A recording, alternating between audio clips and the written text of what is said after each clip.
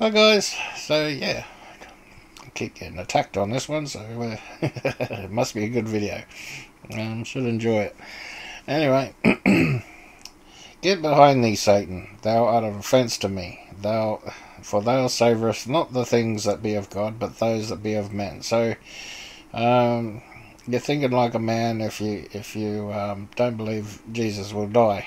All right, for this, whatever.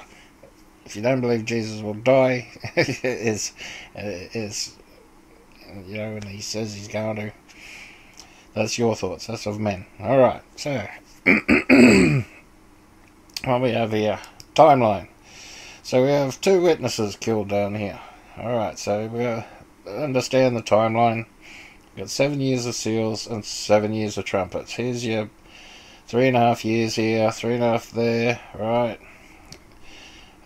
Times and half a time. All that stuff is in here, so you guys can check it out, see where they are, where they fit. Alright. Got Matthew along this end. That's Mark, the tribulation saints. Matthew is about Judah. Alright, and Luke is about the bride. Alright, so let's carry on. So I'll just get this one out the road for you first. In the book of Revelation, we read about 42 months, 1260 days, time and times and a half. 3 different periods of time of about 3.5 years being described. Yet, for years, we've been told that the first 2 are actually part of the first half of tribulation.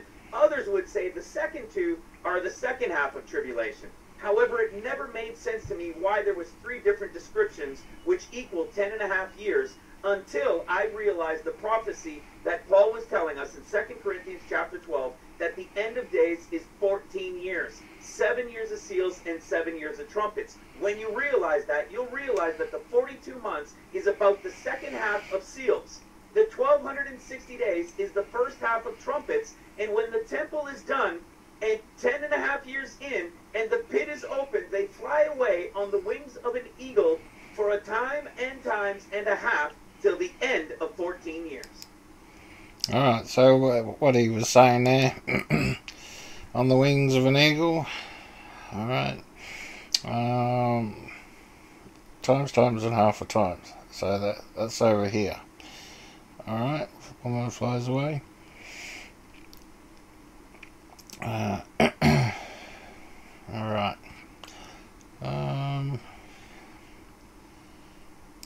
Yeah, so if you want a bit more in-depth study on that, I think this video here will do that. So 42 months, and he just goes through it all and proves it out word by word. Alright, so there can be no doubt. You don't have to doubt. Alright, there's no leaving it to speculation, all that sort of stuff, so you can go through it. Alright, the other thing too, the guys that like to hang on to the 7 years, alright, it must fit, everything must fit into the 7 years of theirs. Alright, I'm starting to realise it's not 7 years for a start. Like, just the burning of weapons is 7 years. How do you even, that just doesn't, not logical. Anyway. So let's have a look here. So what we got is like, if you have a look, weddings. Alright, so this is, you got weddings through here, it's talking about weddings, and also you've got harvests, alright? So if you want to understand this model, that's what the Bible's trying to tell you through the parables and that sort of thing, is your weddings and your harvests. Alright, so Jacob worked 7 years so that he could have Rachel, right? And the time seemed like only a few days to him because he loved her. And then Jacob said to Laban, time is up, let me marry your daughter. So Laban gave a wedding feast and invited everyone. But that night, instead of Rachel, he took Leah. Alright. And Jacob had intercourse with her. He got the slave woman as well. Not until the next morning did Jacob discover that it was Leah. He went to Laban and said, Why did you do this to me? I worked to get Rachel. Why have you tricked me? Laban answered, It is not the custom here to give the younger daughter in marriage before the elder. Alright. So you get the older one first. Wait until the week's marriage celebrations are over, and I will give you Rachel, if you will work for me another 7 years. All right, so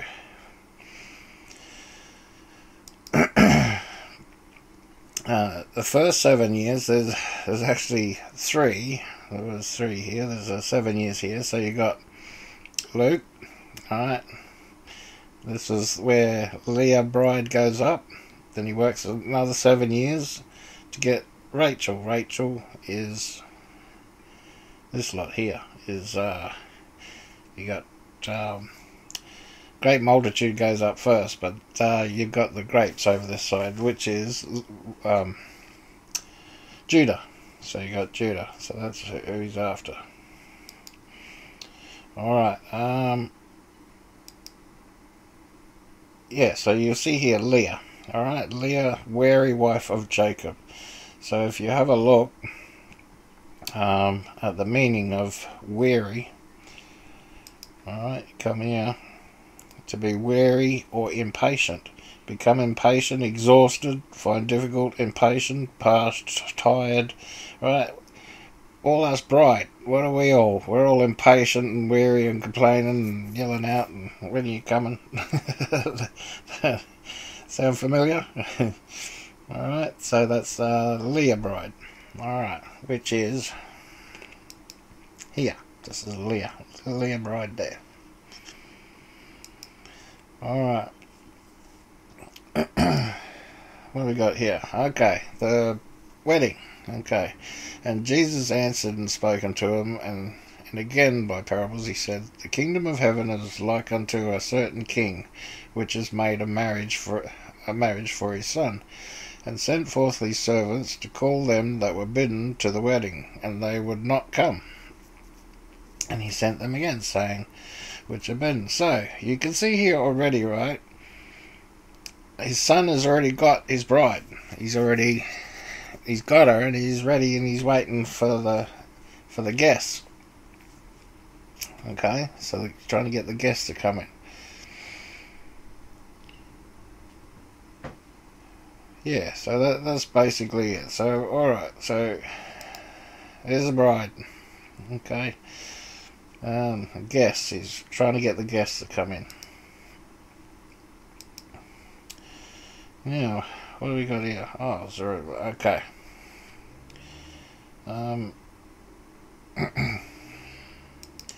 Alright, so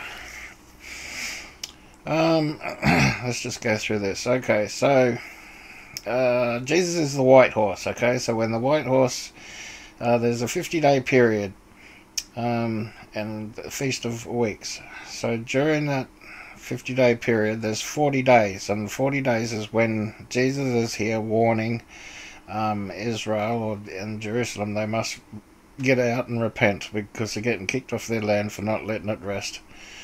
And to repent. And while he's here, he's going to breathe on some workers like in Acts, right? And they will be here, and they will go through seals and bring in the great multitude, just as the 144 will get their seals, and they will go into trumpets and bring in Judah. All right, so it goes like that.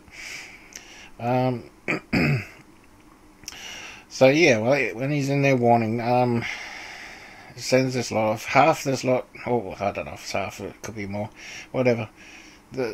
Some of this lot go up, some of this lot go in. Alright, they go into the thing here. When Jerusalem is destroyed, that's when the red horse will ride. Alright, so once that's destroyed, it's on.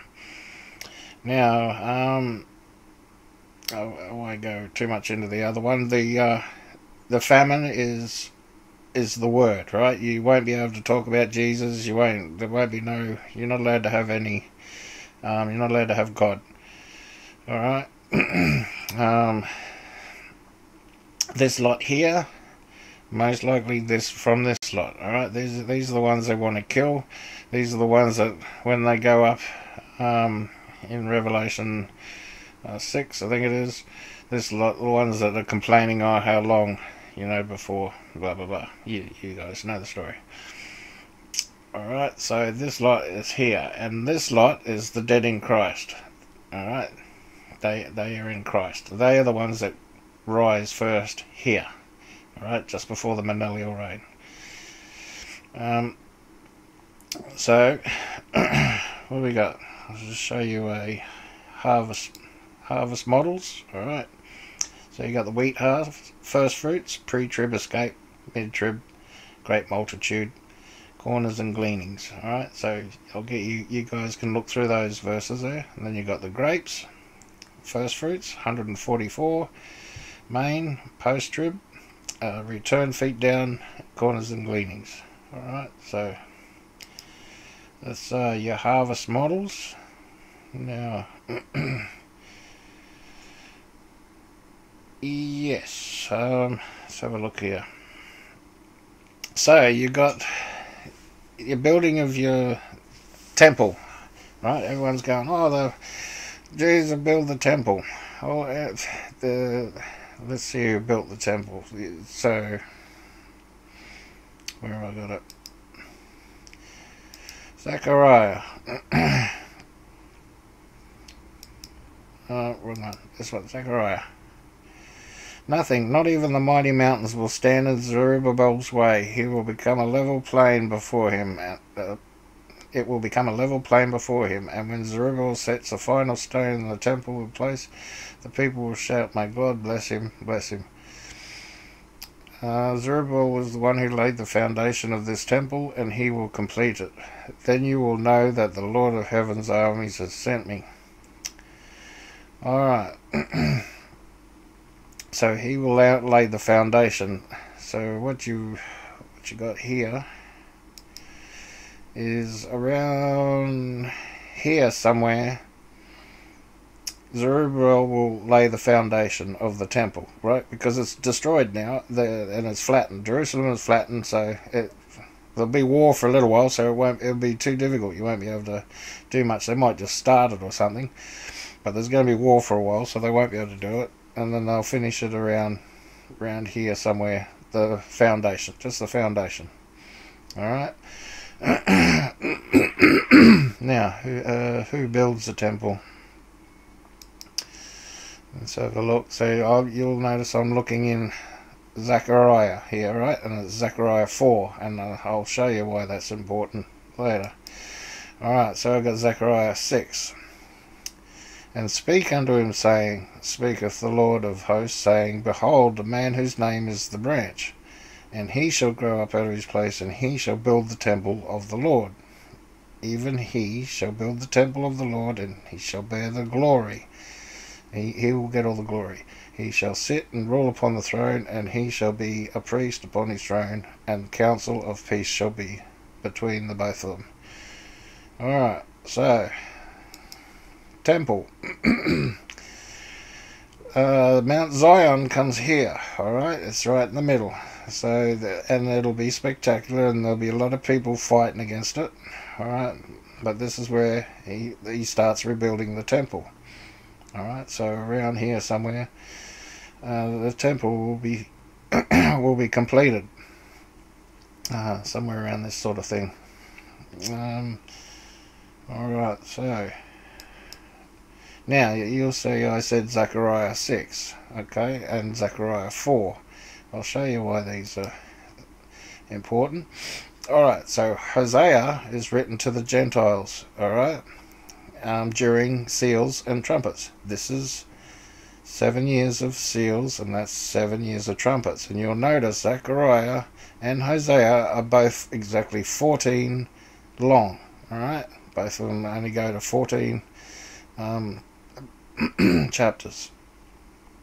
So this one is to Judah through seals and tribulation. This one is to Gentiles through seals and tribulation.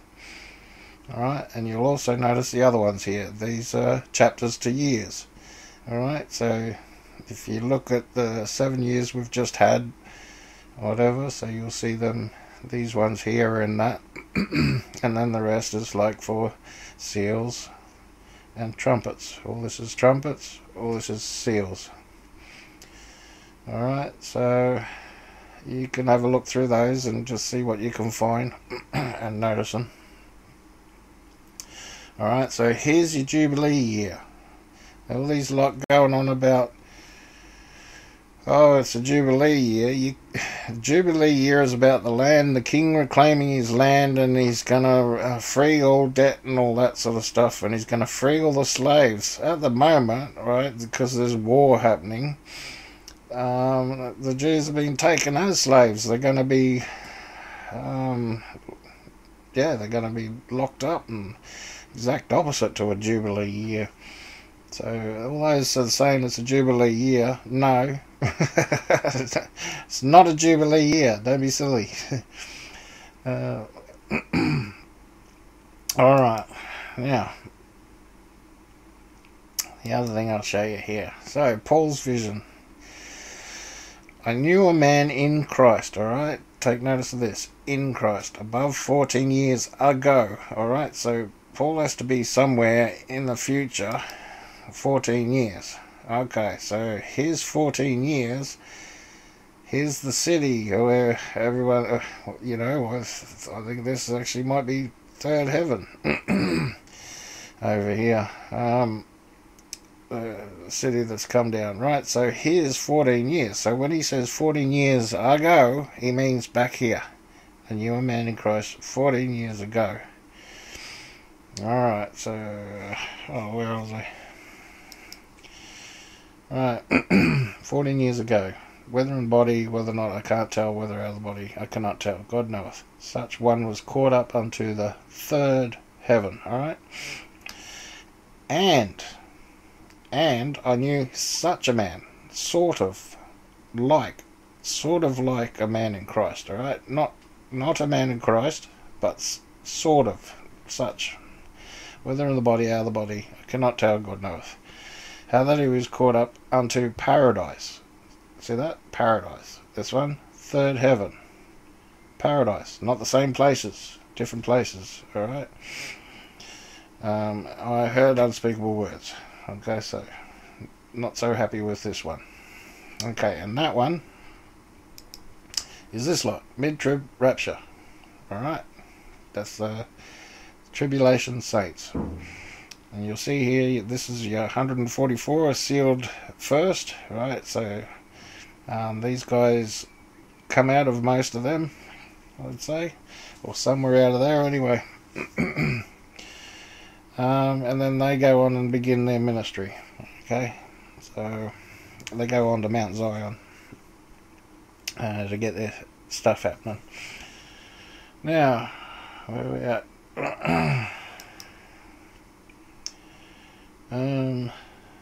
So yeah, Paul's vision. Yeah, this is your wings of an eagle. Okay, so wings of an eagle over here. So the woman flees while the city and the streets and the temple are built. So yeah, so your temple starts getting built out here. Suppose it's so that and this is where the destruction, everything else kicks in, but the woman escapes.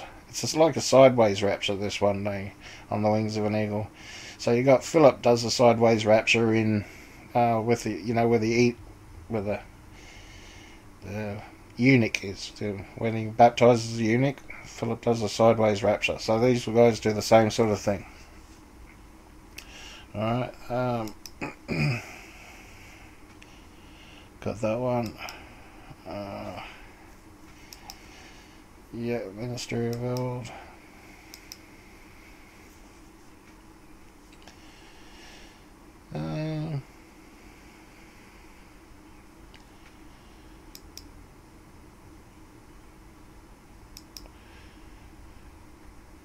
Anyway, so got that. So the way to best look at it is Matthew is written to Judah, alright? So the book of Matthew is written to Judah, Jews, Rachel bride, gleanings of the harvest, Jews, remnant, state of the end of tribulation, escape on the wings of an eagle. The last 7 years, trumpets, inherit the earth, alright? Mark, sleepy church, great multitude rapture, main harvest, sleeping church, stays till the end of seals. go to paradise. 144k come from this group. So, what do you call them? Also the guests of the wedding. Alright. Luke is written to the Gentiles, Israel, Leah bride, first fruits, leaves before seals, tribulations, first gathering, partial rapture, seal workers. Goes to the third heaven. Alright, so you'll also see here Luke talks to the bride and they pray to be counted worthy. Alright, this is the only thing special about the Luke bride, pretty much, is that they pray that they're counted worthy to escape the coming tribulations, because they believe and trust he is coming for them. Alright. In Luke, he wore a glorious white robe, radiant in Strong's, if you have a look. Alright. In Mark, it was a purple robe. In Matthew, it was a scarlet robe. Alright, so if you look, it's at 23, 15 and 27. They're different coloured robes for a purpose, right? It's not an error in the Bible that they're meant to be those colours. They each mean something different. Luke, at the Last Supper, Jesus broke the bread, served them, and ate with them. Alright? In Mark, he came in and they were already eating. He didn't serve them or eat with them. He berated them for their lack of faith. Alright? In Luke, on the cross, Jesus said, Father, into your arms I commend my spirit. But in Mark and Matthew, he says, My God, why have you forsaken me, left me behind? Alright? In Mark, John gets his head cut off like the Trib Saints will. Or I think they're bride, but anyway. Where are we? So,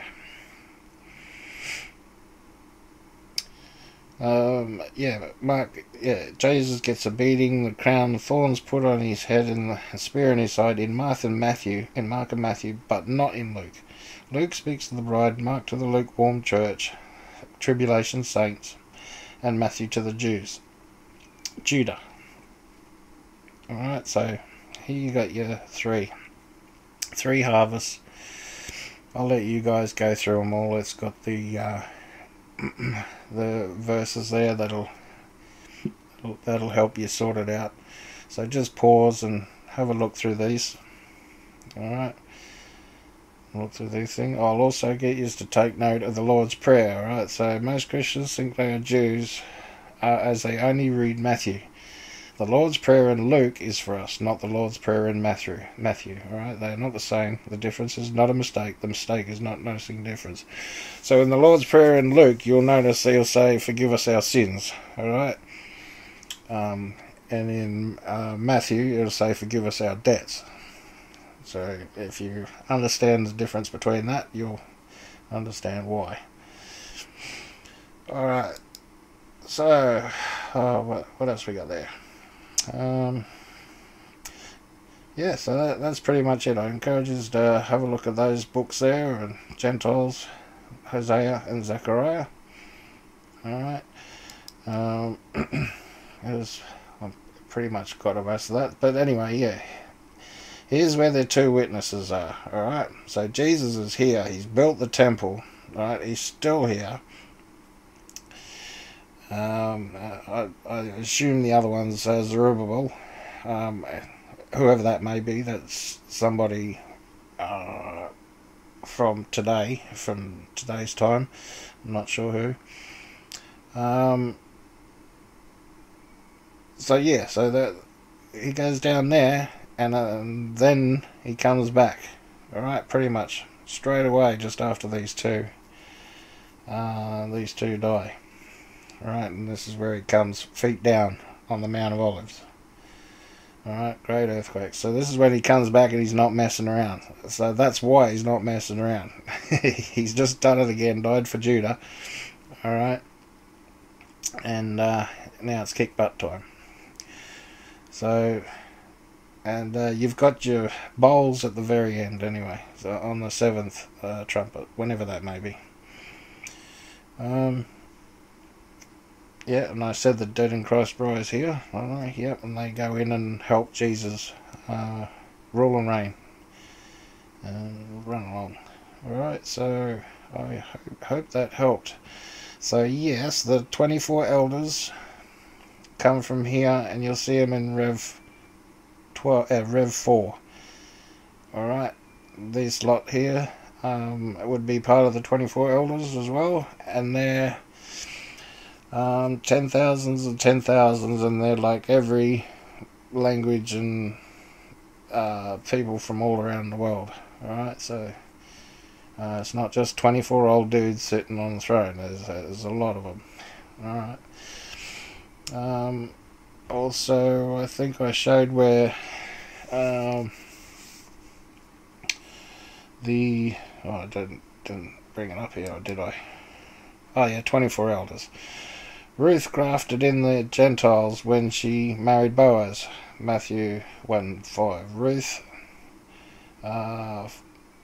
for the bloodline of the King David. David said, "The Lord God of Israel has given rest to his people, and they shall dwell in Jerusalem forever. So they will no longer carry the tabernacles around with them," which is skin. You know, the tabernacles used to be made out of skin. And now their duty was to help the sons of Aaron with the service and the courts and the feast. Oh, spell that wrong. And the feasts, the needs, and the meetings of the house of the Lord. 1 Chronicles. There were 16 heads of Elzizar and 8 heads of Ithamar. 1 Chronicles 24. So the 24 elders in Revelation 4 are the representation of the bride, the church. We are grafted into that bloodline. Rev 3:21 tells us that if we are victorious, he will give us the right to sit with him on his throne, as God has given Jesus the right to sit with him on God's throne. Alright? So there you go. Alright, well, God bless, guys. I hope that helped. I'm sure it raised more questions than it answered, but I've given you the tools to go and look and check it out. And, yeah, enjoy your studies. Alright, God bless.